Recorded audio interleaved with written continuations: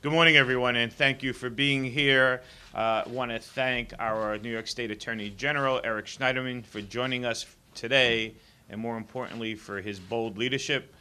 His leadership is needed now more than ever before. And the reason why we gathered today is because we want to talk a little bit about the immigration enforcement policies that have been changing in our country and the impact that those policies have on our jobs in law enforcement, and how those changes are impacting what we do, but also jeopardizing public safety.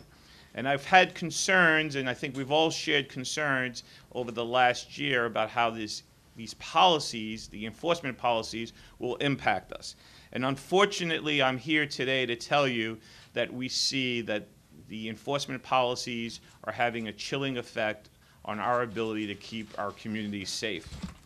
Now, it doesn't just impact the ability for us to keep our community safe, it also impacts our ability to do our job and to make sure that our court systems and our criminal justice system is ensuring justice on behalf of witnesses and victims in cases and ensuring due process to criminal defendants. So I'm concerned that what we're hearing from our federal enforcement partners, that the policies that the Trump administration are employing are about focusing on enforcement actions against violent criminals who are in this country or illegally. What we're seeing on the ground is that the policies are much broader than that. And we're seeing that ICE is going after witnesses, they're going after victims of crime, and they're going after people who are being charged with low-level offenses. And so that is concerning. We need our court system to be able to protect witnesses and victims of crime who are seeking recourse and justice. Very recently, many of you may have heard about the case, and in fact, it was in the papers today, of a man named Willie Hurtado.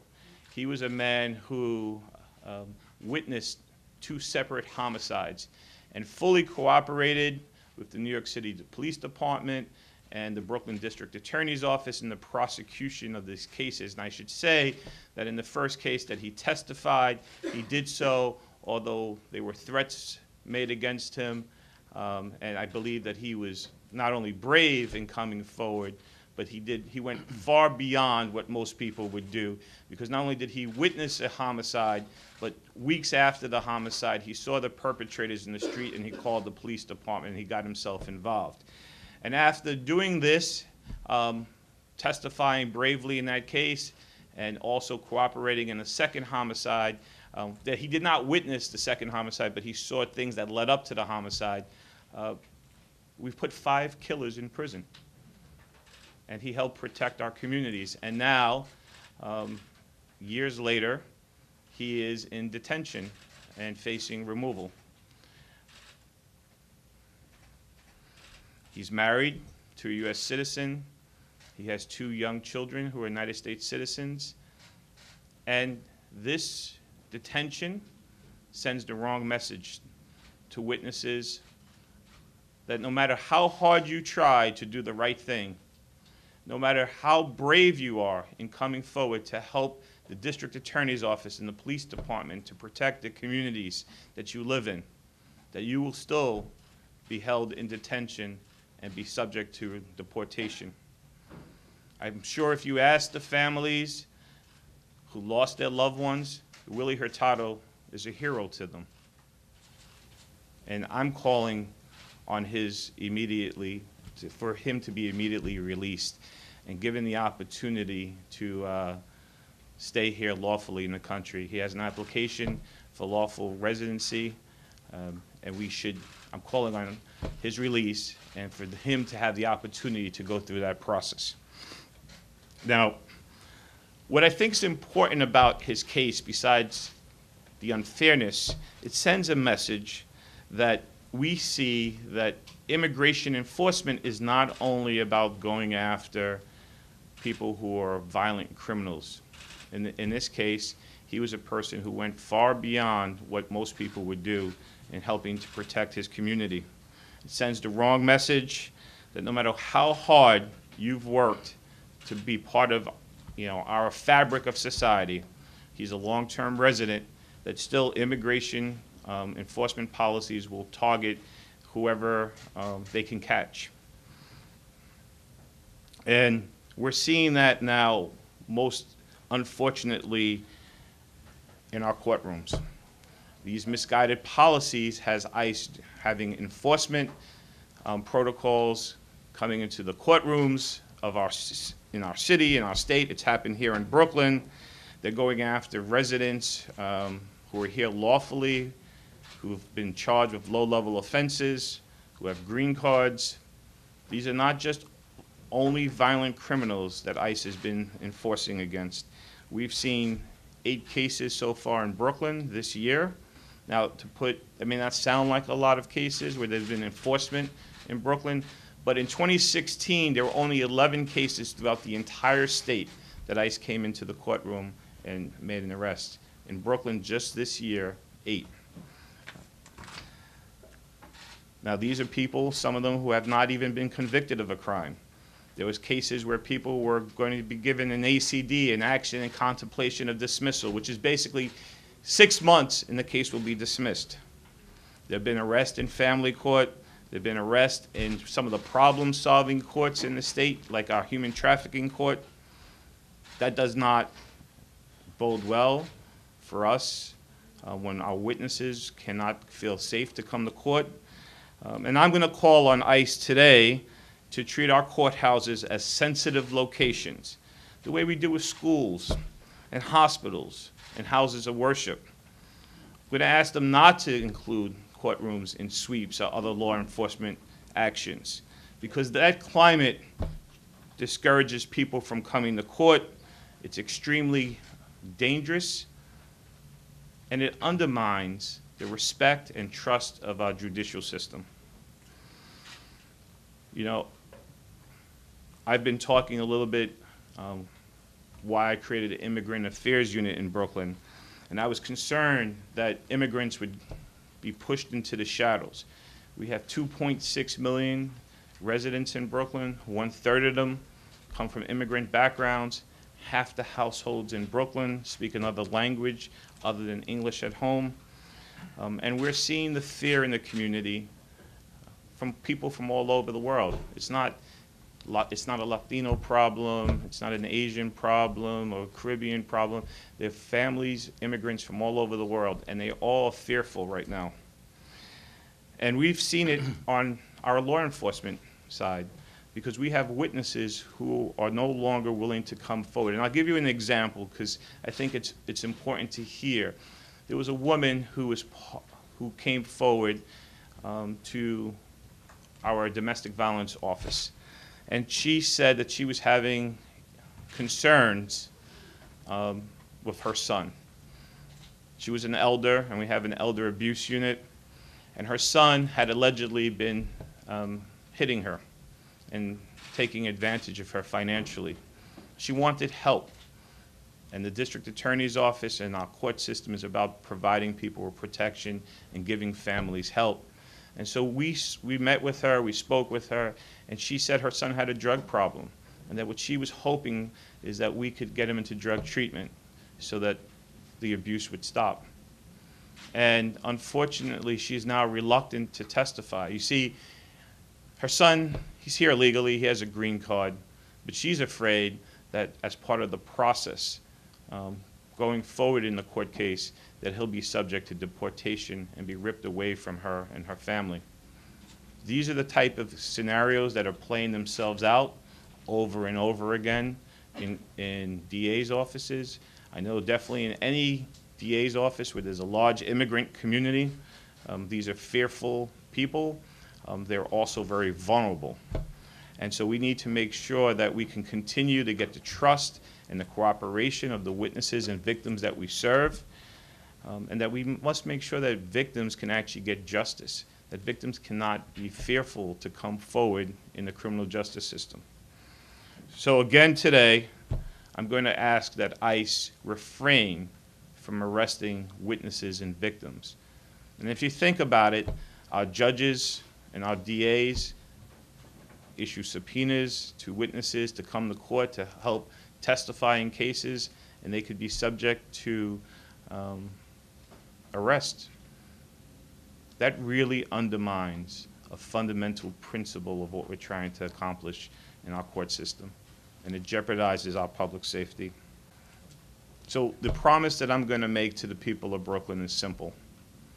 I'm going to continue to do the work that all of you need from your district attorney. I'm going to continue to make sure that Brooklyn continues to see the significant declines in violent crime, that our communities continue to thrive and enjoy prosperity and peace, but that we protect and treat everyone fairly and justly in our criminal justice system. And that just does not include only victims, but that includes defendants and immigrants and non-citizens, that we should be treating them with the respect and dignity that all persons deserve. I want to commend the district attorneys, who's done an outstanding job at filling some big shoes, carrying on the legacy of Ken Thompson, whose passing was a loss for Brooklyn, for the law enforcement community, and for all those of us who considered Ken a great friend and a valued colleague. But District Attorney Gonzalez is continuing Ken's set of policies to understand that being a prosecutor is not just about racking up convictions. It is about pursuing justice and primarily keeping people safe. And under his leadership, the Brooklyn DA's office has been a real pioneer in showing how you can be both tough on crime and smart on crime, bringing immigration lawyers into the office to help prosecutors understand the many thorny issues immigrants face. And again, as the district attorney said, if you're representing an area where 1/3 of the people were born somewhere else, you have to be able to make decisions based on what makes your community safer, what enables the police and prosecutors to do their jobs. And short-sighted, malevolent federal policies that would interfere with what our law enforcement officers want to do have to be opposed, and have to be opposed vocally. And really, that's why I'm happy to be here today. I'm the lawyer for the people of all of the state of New York, and it's not quite as, our immigrant population is not quite as dense as in Brooklyn, but statewide, people don't realize this, almost 23% of the population in the entire state are people who are born in another country. So this is not just a borough of immigrants, this is a state of immigrants. And I represent all, citizen and non-citizen alike. And public safety, I can tell you, in every part of our state depends on the participation of our citizens, of all New Yorkers from all walks of life and from all parts of the world. We need people to come forward as witnesses and victims, because otherwise prosecutors and police simply cannot do their jobs. And that's why my office, the NYPD, and many other law enforcement agencies around the state have instituted sensible policies to ensure that all people feel safe talking with police and prosecutors. And that's why we are committed and get engaged at this point on almost a weekly basis to using every tool in our legal and constitutional toolbox to protect New Yorkers from overreach, bad public policies, or backsliding from Washington. And I add my voice to those who have called on ICE to stop arresting immigrants in courts immediately. It's cruel, it's self-defeating, and it clearly, in a place like Brooklyn, makes us less safe. Courthouses should be treated like churches, hospitals, or schools, identified as sensitive locations where ICE enforcement is to be generally avoided. As the state's top law enforcement officer, I'm committed to ensuring equal justice for all. And I can tell you, without any equivocation or doubt, targeting immigrants in courthouses undermines justice. Fear of deportation stops witnesses from coming forward, stops victims from coming forward and participating in and supporting our legal process. If ICE continues to arrest people in the heart of our justice system, immigrants will be less likely to come forward as witnesses, and they'll be less likely to report these other matters that could relate to housing or employment. It hurts all the efforts of those of us who seek to ensure that the law is applied equally and fairly to all, and that police and prosecutors have the ability to go after the bad guys and effectively enforce the law. We need people to report crimes. We need people to come forward and cooperate. Our system cannot function otherwise, and we've made tremendous progress in New York creating, strengthening the bonds between neighborhoods and the police, communities and the police. This is an incredibly successful effort. I want to make sure that we understand that this is just the latest attempt by the Trump administration to use the criminal justice system as the tip of the spear for immigration enforcement. This is nothing short of an effort to continue to rip our families apart, to sow fear and terror in immigrant communities. And this is something the Trump administration is really trying to double down on. Think about the important role that courthouses play in our society. Courts are a central pillar of our community. It's the place that people go when they need to resolve issues of child custody, when you have an issue and you need to resolve it with your neighbor, or you have a housing problem, or you need to get an order of protection. And when you attack our courthouses, and make no mistake, this is an attack on our courthouses. When you attack our courthouses and you undermine them, you are weakening a central pillar of our community. For 2 decades, the Immigrant Defense Project has run a free hotline for immigrants and their families. And since January, there's one question that we get more and more. Is it safe to go to court? Is it safe to show up and defend myself against criminal charges? Is it safe to file a complaint against my landlord? Is it safe to seek visitation with my children? Is it safe to seek an order of protection?